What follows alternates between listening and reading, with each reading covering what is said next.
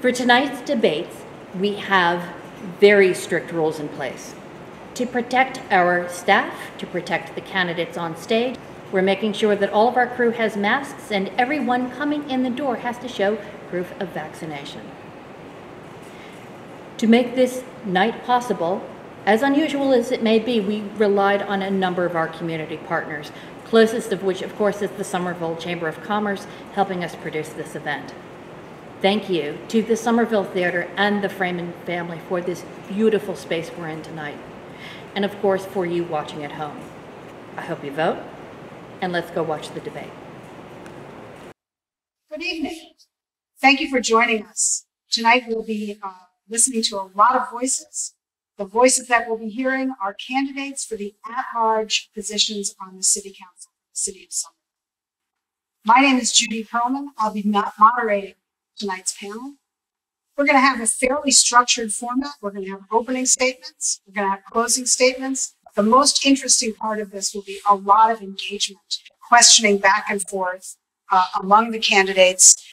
So without any further ado, I'd like to introduce our candidates, each of whom will have 1 minute to make their opening statement. Eve Sychik, please lead us off. All right. Well, my name is Eve Sychik. I use they, them pronouns.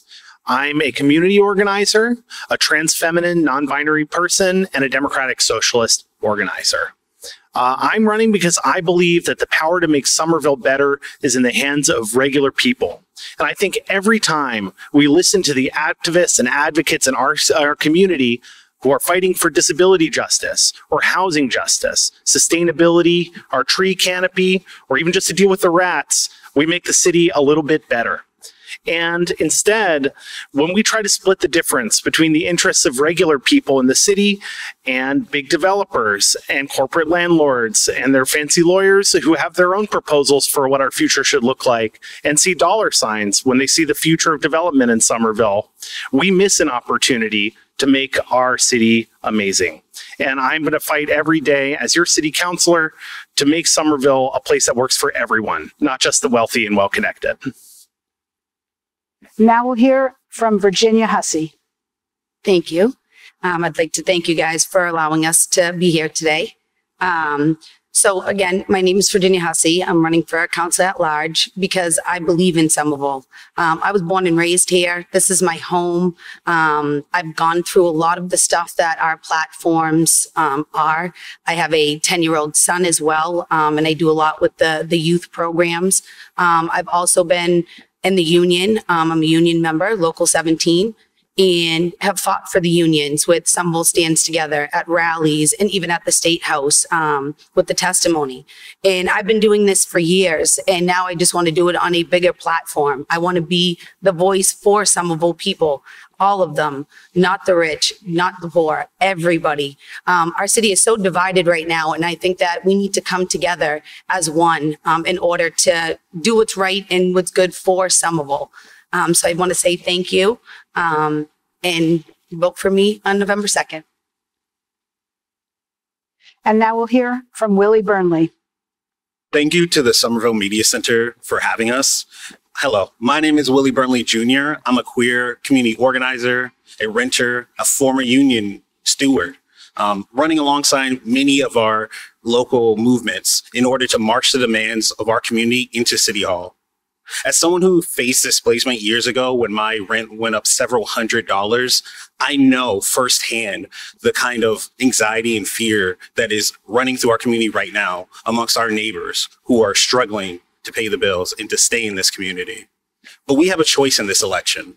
We can continue down the path of becoming a community where only millionaires can buy homes and where renters are getting displaced, or we can fight to make sure that Somerville is more affordable, accountable, and accessible to everybody, and to make sure that the people who want to stay in this community can afford to do so. As your city councilor, I will fight to do the latter. So I hope if you want to make a difference in this community, that you vote for me on November 2nd. Thank you. And now we'll hear from Jake Wilson. Hi, I'm Jake Wilson. Thanks to the Somerville Media Center for hosting this and to Judy for moderating. I'm excited to be here up on stage with a great group of people. And I'm excited to be part of a change election in Somerville. Our city government's going to look pretty different come January from what it's looked like in recent years, and I think it's an exciting opportunity. We're running a positive issue-focused campaign here. We're looking to tackle some of these big problems that face our city, everything from affordability to equity to basic livability issues. I think we can walk and chew gum at the same time. We can tackle regional issues at the same time that we tackle things that are unique to Somerville. I'm a worker. I'm a data-driven person who enjoys finding solutions to problems, and I hope you give me a chance to do that for the people of Somerville. I ask for your vote on November 2nd. Thank you. And now we'll hear from Tracy Leah Pratt. Thank you, Judy. Good evening, fellow candidates, and good evening, Somerville. My name is Tracy Leah Pratt. I'm running for City Council here in Somerville.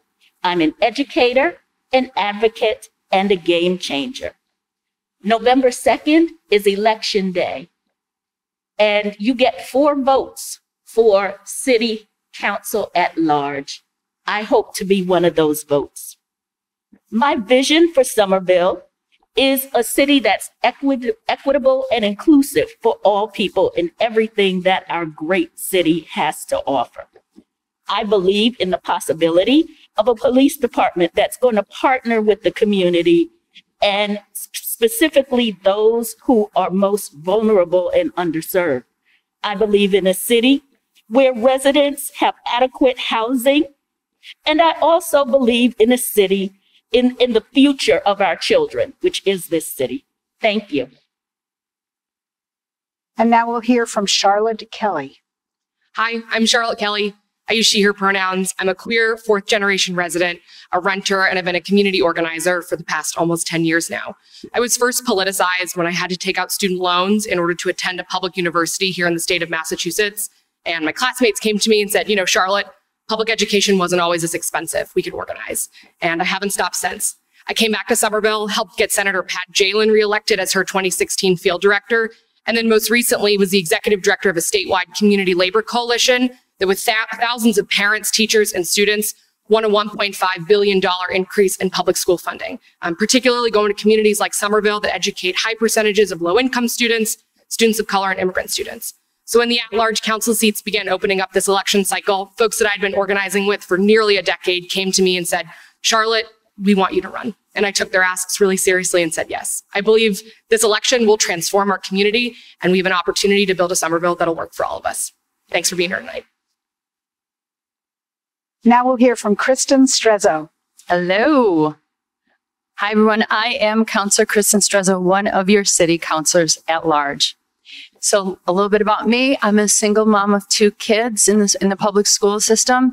And for 12 years, I cared for my grandmother. She had ADA accessibility issues, and finding a home that was affordable and accessible in our community was virtually impossible. We had to win a housing lottery.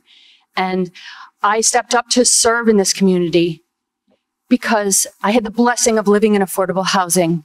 And I know there's so many more in our community that understand that struggle. And I am working to make sure that every resident feels the security, the dignity of safe, affordable housing.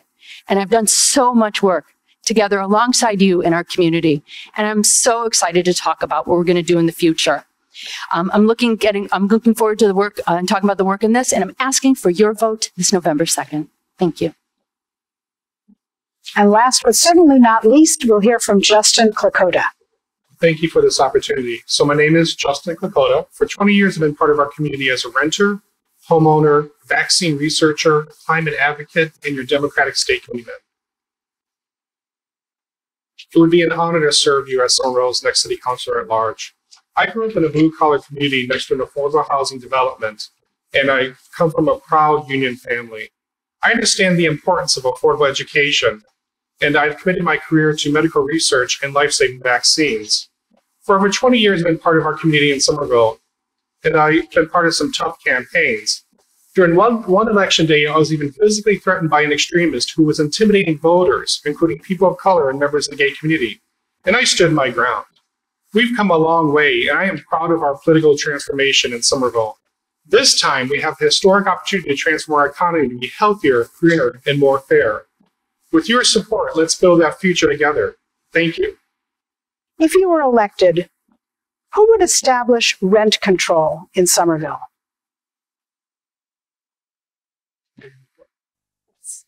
Thank you. Who would vote to defund the police?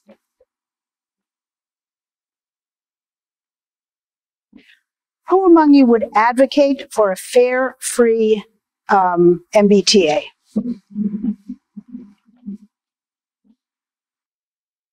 How do you feel about universal pre-kindergarten for Somerville residents? And finally, who here would back Green New Deal legislation? Thank you all very much. So let's debate. Here's how it's going to work. Each candidate will have 2 chances to do this. We'll circle through twice. The candidate whom I will designate will ask a question of any other candidate. You have 30 seconds to read out your question or to pose your question. The candidate to whom you're addressing yourself will have 1 minute to respond. If you've invoked the positions or the name of another candidate in a meaningful way, that candidate will also get 30 seconds to respond. If you don't answer the question, I'm kind of going to jump on you. I'm going to say, okay, that was very interesting, but could you please go back and answer the question? This is a time for really putting our positions and ourselves on the line. So if you're wandering away, trust me, I'll try to bring you back. So here we go. Again, 30 seconds for the question, 1 minute for the answer. Here we go, starting into our rotation. Charlotte Kelly, would you please go ahead and ask your first question? Sure. My question is directed to Eve Sychek.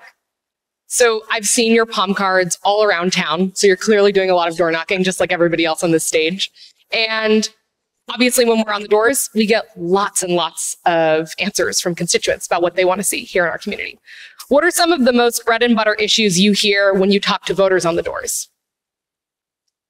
Well, thank you, Charlotte. Yeah, being a candidate, it's an exciting time to go and talk to people about the issues that are affecting their everyday lives. And you hear a lot, but there are always those themes that come up. I think for me, the issues I hear the most about are people want something to be done about the rats, and they're always surprised that maybe we only have one city employee who's primarily tasked with that. And that's something we can change. They're interested in hearing about why their basement floods every time there's a big storm. I was walking around Duck Village with Councilor JT Scott, and people are angry. And they want the tens of millions of dollars of investment in upgrading our 120-year-old sewer system that we need to have a livable city. And they're excited about that, even though some of those investments will take decades to complete, because people in Somerville really understand that they're here for the long term if they're able to stay, and they want us to help them make that happen. I also hear a lot about upgrading school buildings and many other issues, and I'm excited to take those on as a councilor. Thank you. Thank you. We'll now ask Virginia Hussey to pose a question to another candidate. Okay, well, thank you. So my question will be for Willie. If your constituents do not agree with what your agenda is, are you able to put your feelings or judgments aside and do what's right for the community? Thank you, Virginia, for that question. As a resident of this city, I've organized locally with a lot of different groups that work around housing justice, environmental justice, and racial justice, from groups like Justice Somerville to Union United to CAS, Somerville Community Land Trust. And I know that there are a lot of different viewpoints in our city around a lot of different issues. There's not one part of this community that is monolithic in its standpoints. And I respect, as an organizer, when people get together in mass and say, hey, you have the right idea, or you don't have the right idea. So I'm very receptive to hearing people out and being open-minded. But what I won't compromise on are my fundamental values, that people need to be able to live in this city for the long term, that We deserve housing as a human right, and that we need to fight to make this place more racially just. Thank you. Willie, take a breath, because now is your turn. Oh, perfect. Thank you. So I will ask this question to Charlotte. Similarly to, I guess, a question I was just asked, there's a lot of different viewpoints on the council as well sometimes. And with this very diverse set of candidates, there may be differing viewpoints around a lot of issues. So how will you work together with your fellow councilors as a deliberative body? Yeah, I love this question. So when I was the executive director of a statewide education justice coalition, I had to bring together parent organizations, teachers unions, community groups, immigrant rights organizations to all collaborate and find shared solutions to our shared problems. This often meant a lot of struggling over what we thought the end solutions were, what we thought our goals were going to be, what we thought needed to be prioritized in those moments. And as the facilitator, as the person who had to convene those folks and bring people together and recognize at the end of the day that we had more in common than we did different, it made our solutions and our shared goals stronger, because we were able to disagree with each other with love. We were able to struggle together on the real principled issues that we believed in fundamentally. And ultimately, at the end of the day, we were able to build real solidarity and trust with one another. And so I see the council as necessitating that similar goal, working together for the greater good of the city of Somerville, and ultimately not compromising on our values of justice and dignity at the end of the day. Thank you. Kristen Strezza, you can now ask that's your first question. Okay, sure. Is this on? Okay. My question is, I'll ask this one to Charlotte. Charlotte, how does your climate plan, you speak of wanting to incorporate a Green New Deal. How does it differ exactly from the Somerville Stands Together plan and the Somerville Climate Action Plan, which have both been introduced? Yeah, I don't know if I would necessarily describe my plan as different. As an organizer, I recognize that there are experts who understand these issues better than me. I think the Somerville Stands Together plan, particularly the Shovel Ready plan, is really critical when it comes to getting good union jobs here in our community, making sure that we have local hiring, making sure that we set benchmarks for young people, for queer folks, for folks of color, for women, and at the end of the day that we're prioritizing building the kind of infrastructure that's necessary to address the climate catastrophe that's coming right now.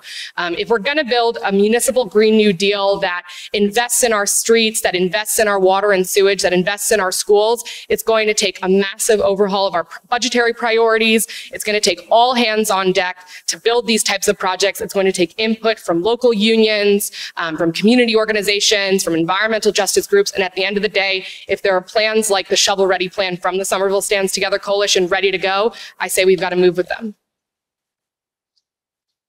Thank you. Jake Wilson, your turn to pose your question. Thanks, Judy. My question is for Tracy. Tracy, I was really impressed with your work with Just Us Somerville. I thought it came along right at the time when it was needed most. I've never seen white people listen to the extent that they did to Just Us. Where do you see the organization going from here? So I too, I'm very proud of the organization. I will always say it is the most grassroots movement I've ever participated in, because we did not plan to start an organization or a movement. It was just some folks that wanted to do an action, and out of it grew Just Us Somerville. The group right now, to be perfectly honest, I mean, everyone knows there are two of us on this stage right now. So we are very proud that out of that, there are some of us that are running for office, are actually taking it to another step. Mm-hmm. So the others who are running, supporting, they're still very active. They might be supporting some of us or other candidates. We are continuing to get other members and seek other members of color. And one thing that's very difficult in the city, or making sure that people of color and the underserved feel proud enough or feel empowered enough to join a group. So that's where we are trying to recruit. Okay, Once again, time to take a breath because it's now your turn to ask you a question. Okay, so my question is for Justin. Justin, you are quite the scientist, I would like to say, and I know that you have spoken about STEM and STEM education.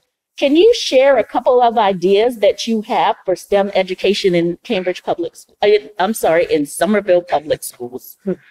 Thank you, Tracy, and thank you for your service as a teacher to our community. So I definitely feel that there are opportunities to expand not just our pre-K, but our after-school programs to include additional training opportunities in science, technology, engineering, and mathematics, both in terms of coursework, but also in preparation for students transitioning to the workforce, noting that we are transitioning to a green economy that needs contractors who know how to deploy green technology, including heat pump systems. So I definitely feel there's an opportunity to increase funding for after-school programs. And we also need to take a more comprehensive view of education that also supports people throughout their life so they can actually find jobs. And if we provide training for in-demand job skills at our new high school in the evenings for adults, sometimes people are only 1 or 2 job skills away from landing that next job. And so we can actually help increase employment in Somerville by providing education support their entire life. So, and there's hundreds of thousands of jobs in STEM that are unfilled every year. So if we do this for our students in terms of after school and lifelong support, we can increase employment and equity in Somerville. Thank you. Justin, it's your turn to ask a question. Great. So my question is for Tracy. This past summer, you led the boycott of the Our Revolution Somerville endorsement process in response to their decision to exclude Ward 2 Council candidate Stephenson Amon, a son of Haitian immigrants. In your opinion, what is the role of diversity and inclusion in our democratic process and our government? Thank you for the question. So first of all, we have to learn to separate those terms. We put them together. We put diversity and inclusion together, and we think that they're synonymous, and they are not. Diversity, that's checking a box. That's saying, oh, we may need this many people of color. We may need that many people that have a disability to meet a quota.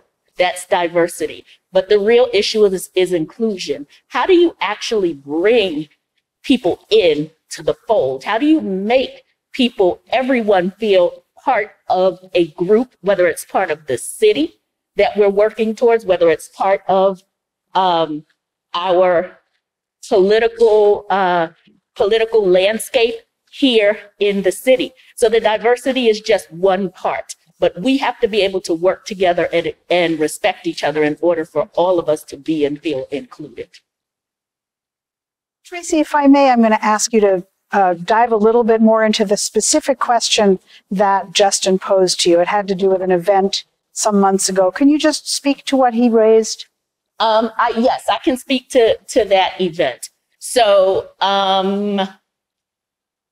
first of all, when I was approached with the news that basically this particular candidate, there seemed to be a move to block him from being included into the ORS forum.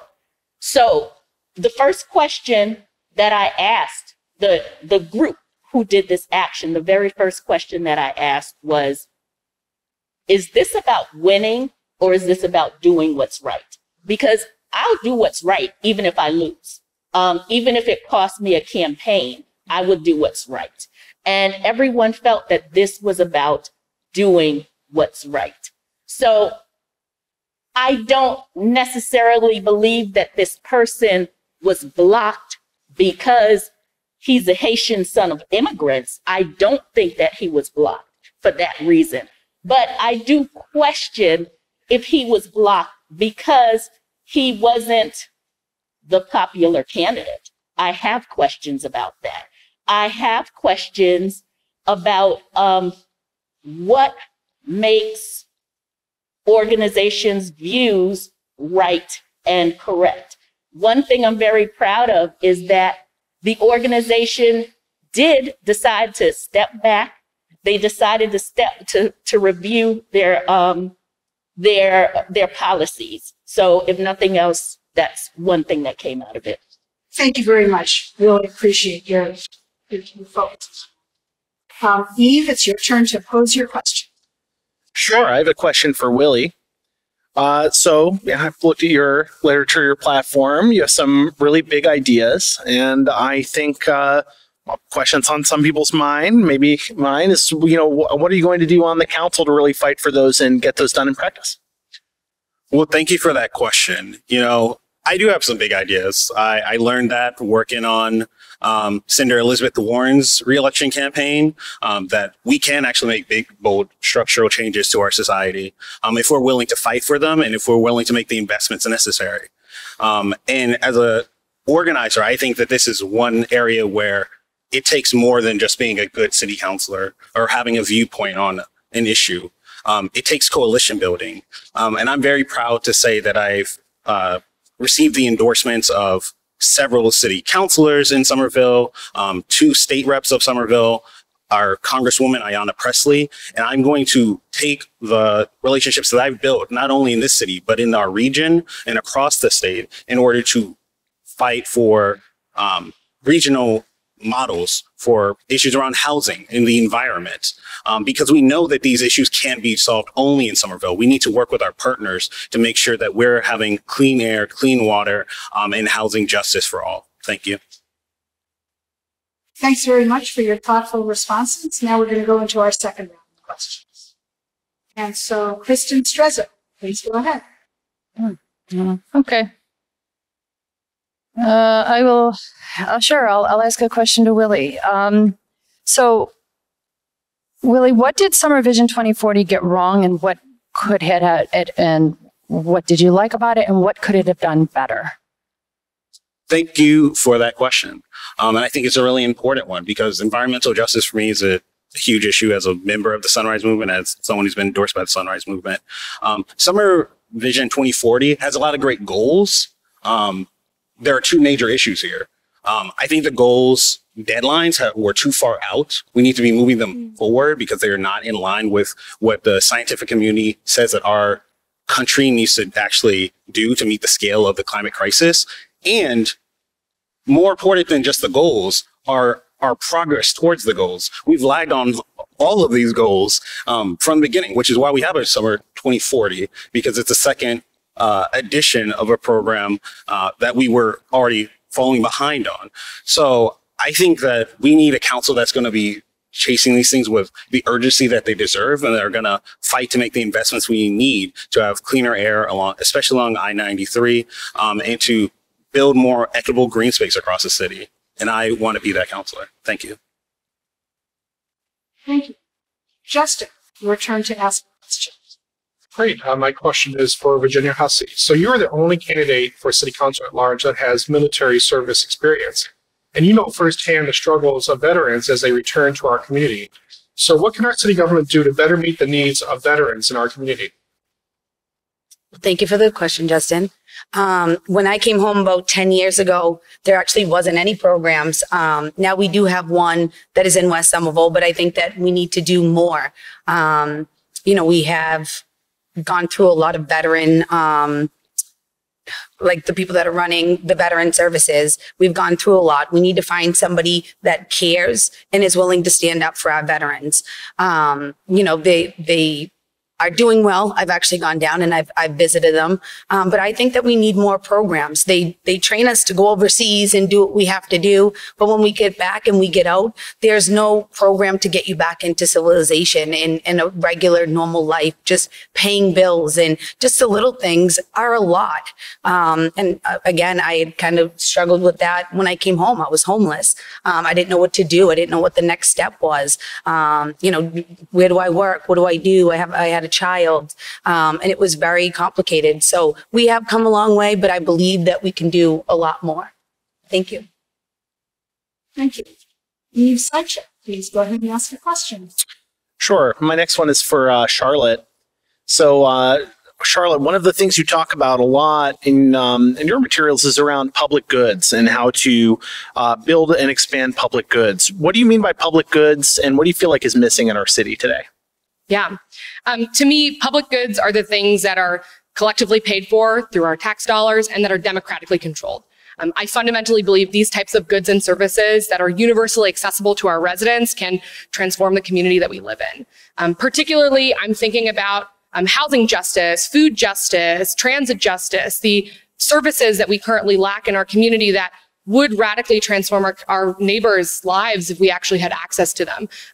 Thinking particularly about Chelsea and their food program that they created from the ground up in their municipality, or passing fare-free transit here in our city. We're going to be getting $30 million back from the Green Line extension refund, and that money was set up to address, the Green Line extension was set up to address environmental racism and inadequate access to public transit. And I think part of that refund we should be using to invest in creating an opportunity to pilot fare-free transit, because we know that universal programs are overwhelmingly more equitable and accessible to folks. And I think that's my time. Thank you. Virginia Hussey, if you could ask your next question. Yes. So I'm going to ask Jake, why are you running in Somerville, and why now? Thanks, Virginia. My first question, and a great one. Mostly I'm running because people came to me over the last few years and encouraged me to run. It was not something that I'll admit was on my brain. Basically, people saw what I had done with a couple of nonprofits in the community, particularly Somerville Youth Soccer. We aggressively grew the program, primarily through outreach. This is a divided city. It's a segregated city, and we're divided culturally. And I view soccer as a great opportunity to bring our divided community together. And we worked hard, tirelessly, to do outreach to our city's awesome immigrant community and to get those kids signed up for soccer. I put in the sweat and the hours on that, and it paid off. We took an organization that was lacking in diversity, and it's now more diverse than the city of Somerville. So, thank you. Thank you very much. Judy Perlman, please go ahead and ask your question. Well, thank you. I think I will ask a question to Eve. As someone who's knocked on a lot of doors, I know that the issue of accessibility is really important to a lot of folks in our community. And I think that issue only becomes more problematic for Somerville during the winter when the snow hits and the ice comes. And I know that you are an advocate of sidewalk plowing, municipal shoveling, and all that good stuff. So could you tell me why that program is important to you? Okay, yeah. So municipal sidewalk plowing, or sidewalk socialism, as we sometimes call it, is a really important issue to me. I think that anyone trying to navigate the streets of Somerville, and I remember the year we got 6 feet of snow or more, and then even as a young person trying to get around, you see the big trucks speeding by and the cars, and you can't get where you need to go. And if you're elderly or you're a person with disabilities, I can only imagine how marginalizing it is to try to pilot an assistive device like a wheelchair through the kinds of pathways that we get when we rely on landlords and homeowners and renters to individually clean each of their individual sidewalks, leaving paths that are just a couple feet wide.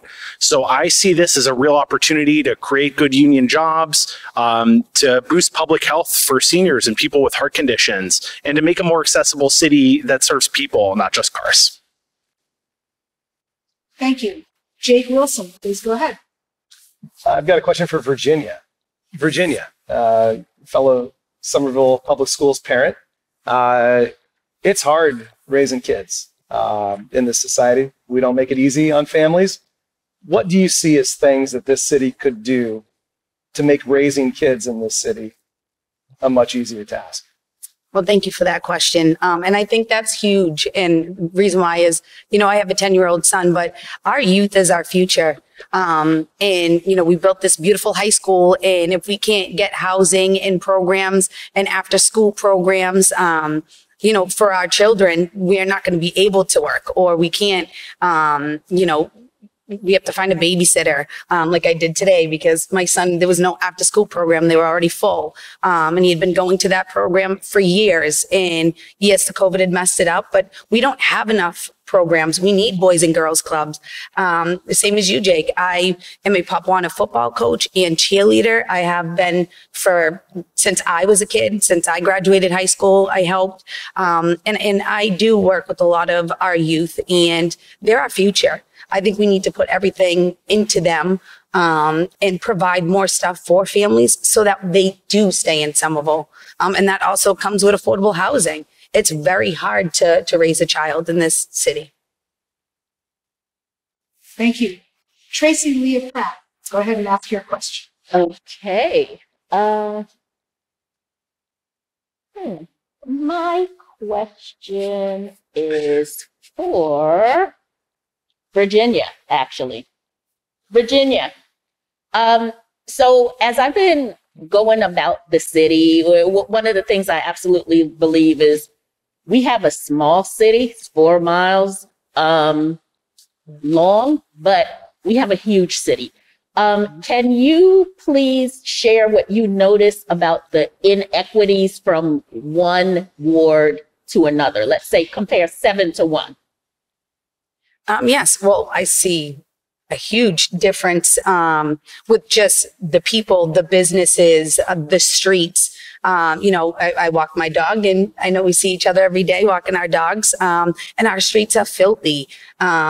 Just the property, we don't have that many trees, or they're getting cut down. In between East Somerville and West Somerville, you feel like you're in 2 different cities. And that's the problem with Somerville, is we are so divided right now, and we need to work together so that all of us have the same opportunities across the board.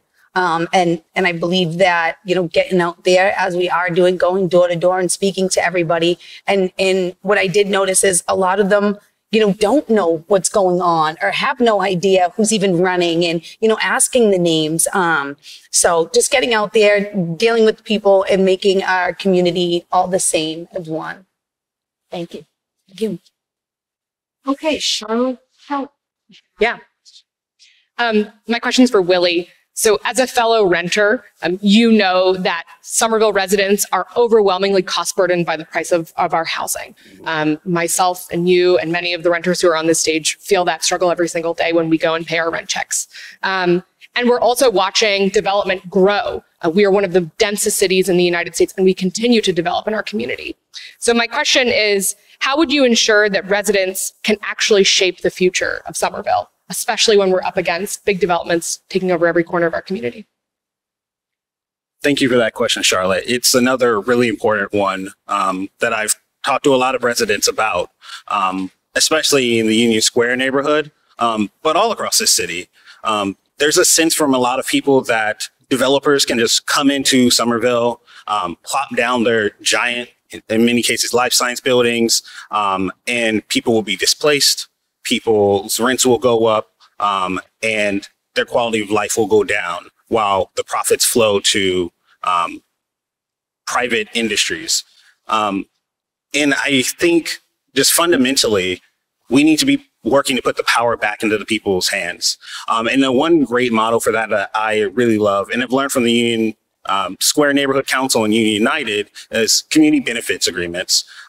These are legally binding contracts that residents can put on developers to make sure that they are getting benefits from the kind of developments that are coming to our city. That's good jobs, that's green space, and that's community space. And we need to make sure that the people of Somerville can have their own futures determined by them and not corporate interests. Thank you. Okay, thanks everybody. That concludes that part of the program. Thanks for your thoughtful and really digging deep answers and questions. It was really very interesting and illuminating. Just about everyone here has publicly spoken or has a statement on his, her, or their website speaking to, essentially saying, damn, the rents are high. So no one's going to argue with that position. That would be kind of insane. But what I would like to ask you to do and to invite you to do is take 30 seconds to say, what would you do to make housing more affordable in Somerville? And I'm going to call you out in order. Thank you very much for indulging me while I follow my script. So Tracy Leah Pratt, affordable housing in Somerville. First of all, I believe affordable housing is not just rent, it is home ownership opportunities. I own the place where I lived and I worked very hard to be able to have it.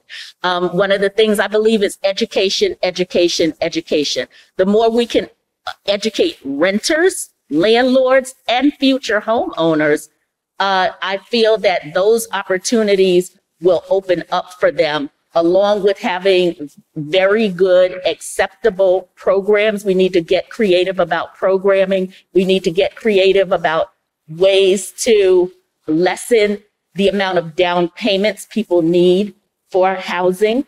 So I just don't want us to forget home ownership opportunities in this. Thank you very much. Next, Charlotte Kelly.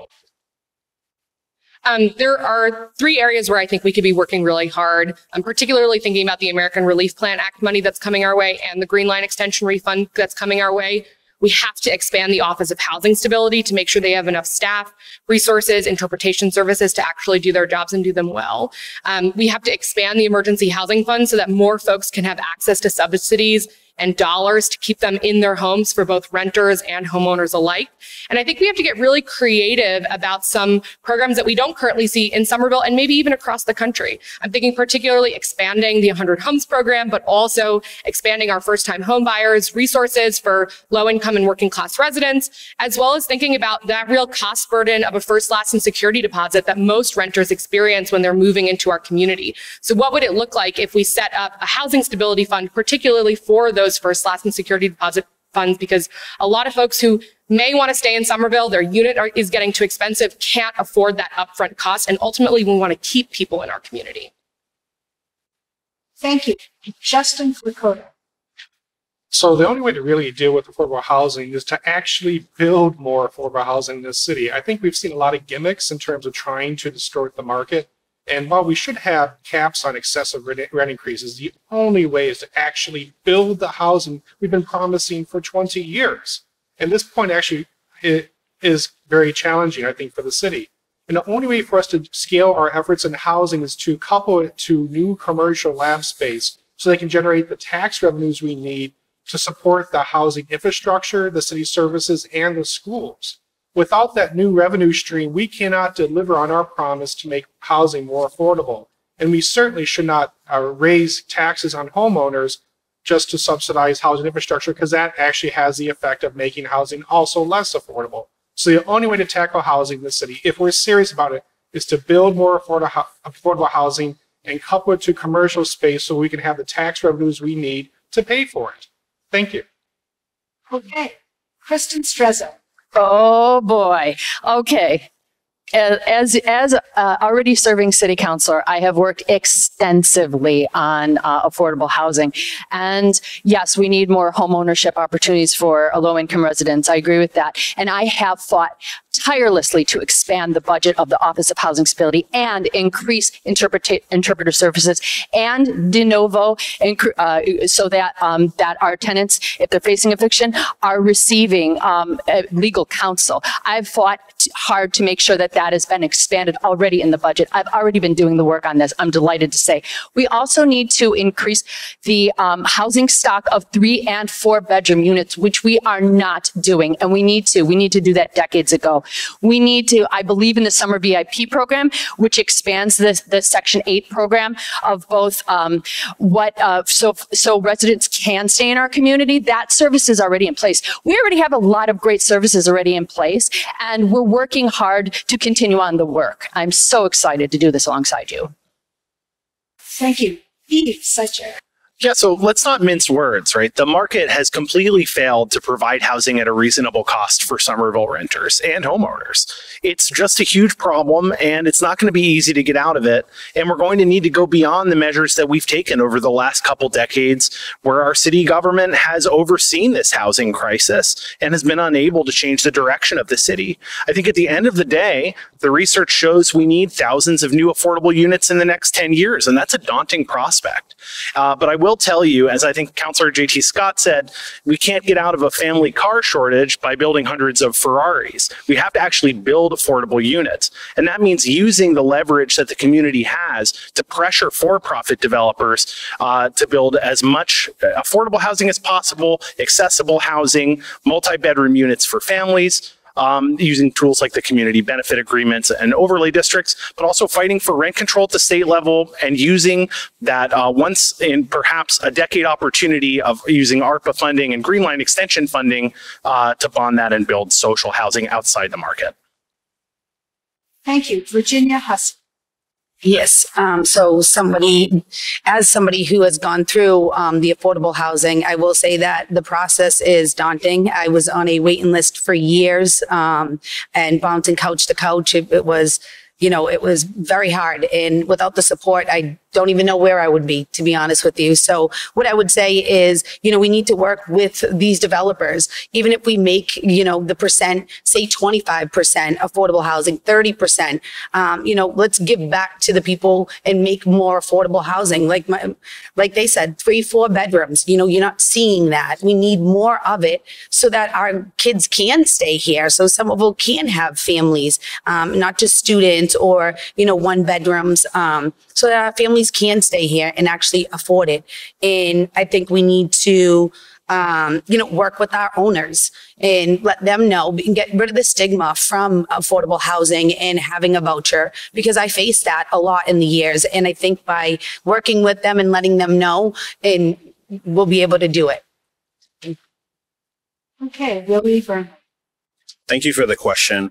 I'm glad that a lot of the candidates here know that there are many different ways to affect this issue. And I'd like to talk about some that we haven't talked about, including working with our Somerville Community Land Trust, which is working to build or acquire permanently affordable and accessible housing. And as someone who's organized with that group, I know that there are people in Somerville right now that are willing to literally donate their homes to that organization so that they can remain affordable in perpetuity, which is incredibly important because the market will not solve this.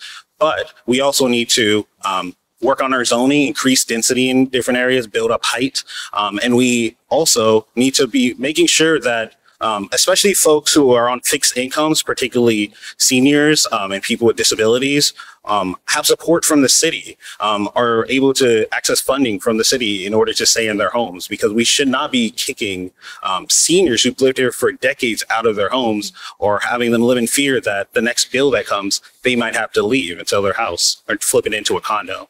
Thank you. Jake Wilson.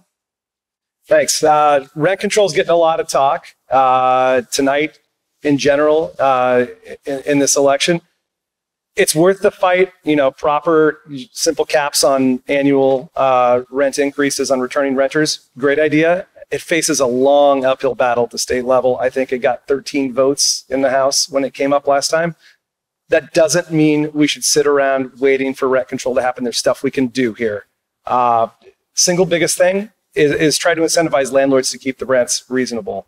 My proposal basically ties a rental property's assessment to the price they're charging for rent.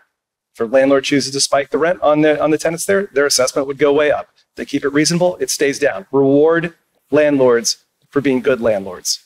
And then, like others have talked about, we got to build, build, build. Willie's correct. If we can incentivize developers to build the kind of housing we need here, middle class and low income housing, do it ourselves. Thank you. Okay, thanks everybody. Another group of thoughtful, actionable recommendations. This has been great. And now we're heading into the end part of this, and we have our opening statement. We had our opening statements. Now we have our closing statements. Each candidate will be asked to make a 1-minute closing statement. And just because we're elegant, we're going to go in reverse the order from our opening statements. So I'd like to ask Justin to speak first. So Somerville is facing historic challenges of the pandemic and the climate crisis. As a climate advocate, vaccine researcher, and your Democratic state commitment, I have the experience we need to help Somerville meet these challenges. With so much opportunity ahead of us, it's important to know what's at stake in this election. I have 3 opponents who have all pledged to Boston DSA, not just to defund, but to abolish our police force. And if they have their way, we will miss our opportunity to build a healthier, greener, safer, and more prosperous Somerville. With your support, we can elect fair-minded, experienced progressives to Somerville City Council who support common sense reforms and will help build a healthier, greener future. To make that future a reality, I ask for your vote November 2nd. Thank you, and may God bless Somerville. Kristen Strezza. Thank you. So I'm Councilor Kristen Strezzo, already serving as your at-large councilor. It's just a thrill of my life. I love our community. And we've done so much work together, and I'm committed to continuing on the work alongside you. So I've been fighting for accessibility, equity, and affordability since day one, even before a city councilor. And I'm committed to us thriving together. And I'm proud to be serving us. And remember that this is a pivotal election year. Experience matters. My experience on the council matters. And I'm going to be helping us guide us forward into the years ahead, continuing on the work together. We need someone who listens to everyone and can work across the spectrum of Somerville. I have a broad coalition of support and trust that spans a diverse Somerville resident endorsements, Congresswoman Ayanna Pressley, the Bay State Stonewall Dems, 9 unions have endorsed me, the Mass Women's Political Caucus, so much more. I'm just getting started alongside you. This is about all of us as a community. Reach out to me. I want to hear from you, and I'm asking for your vote this November 2nd. Charlotte Kelly. As a 4th-generation resident and as a young person, I know the pain and struggle of trying to stay in this community. I'm watching my young community be really unaffordable to stay in this community. And I'm also one of the last people in my family here in Somerville. And every time we lose someone because jobs don't pay enough to live here, our rents go up, and we struggle to have the services that meet our needs, we should grieve that. But we also need to fight to make sure we can keep people in our communities. I am deeply committed to building the kind of affordable and public housing that meets the needs of our residents. I am so excited to build the kind of infrastructure that allows all of us to get safely around Somerville. And I'm deeply, deeply committed to fighting for the kind of public goods and public services that get to the root of our neighbors' problems, rather than criminalizing, stigmatizing, and policing our neighbors for their needs. We have an opportunity to transform our community here in Somerville, and I'm really excited to build a city that works for all of us, with many of the people on this stage and all of the voters who live in our beautiful and vibrant city. Thanks. Tracy Leah Pratt. Yes, again, I'm Tracy Leah Pratt. Thank you so much. I am asking for one of your 4 votes for Councilor At-Large. I have been against defunding the police since I entered this race. I have spoken to people in the community, the most vulnerable people, and they want policing in their neighborhoods. They feel safe.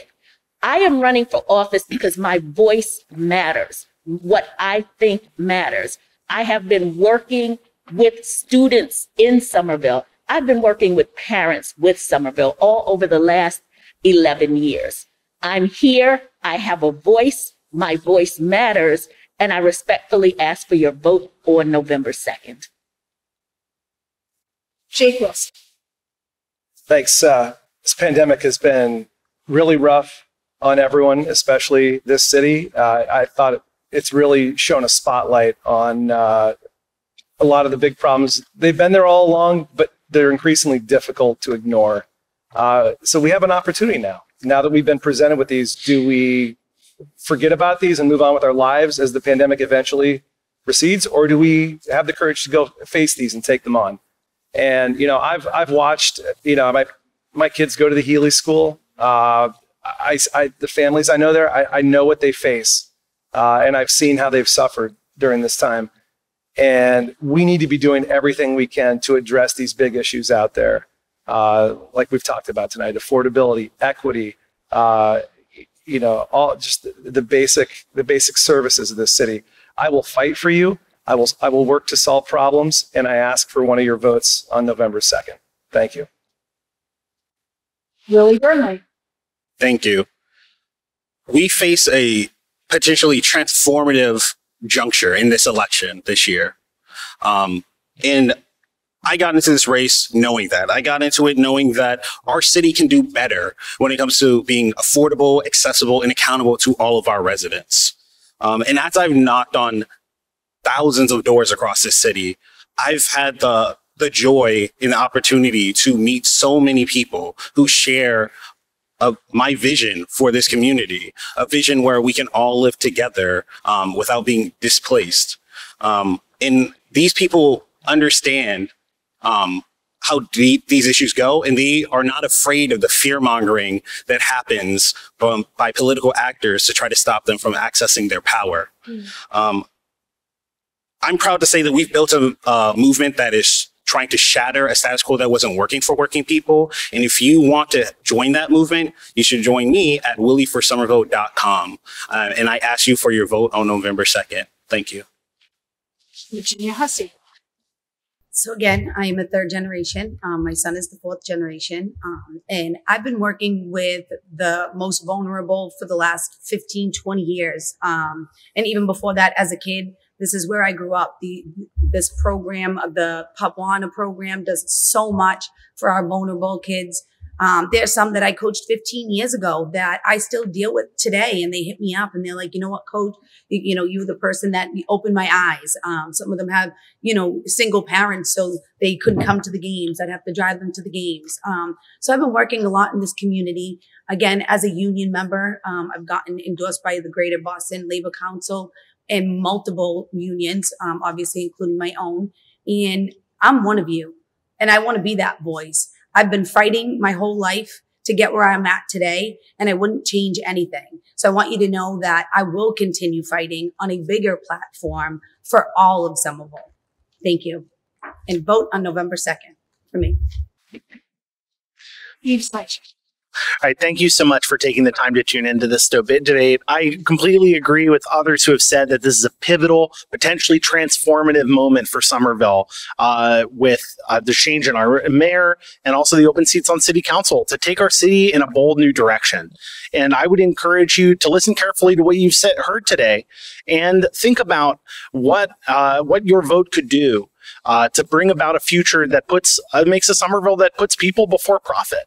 One of the shootings this summer was over rent money, right? That's a social failure that we all collectively bear, because in the richest country in the history of the world, the poverty that exists in our community is a policy choice. And we need to fight every day to help the people who are at the margins, who are marginalized, transgender people like me, people of color, poor and working people. And we need to put them first. And that means going beyond the policies of the past to a bold future where we have solutions that meet the scale of the issues facing our community today. So I'm going to ask for one of your 4 at-large votes on November 2nd. Thank you. Heartfelt thanks to all of the candidates for your thoughts, your feelings, your passion, your commitment. It's an important election. There's no doubt about it. Thanks, and please vote. Thank you very much. Thank you. Thank you.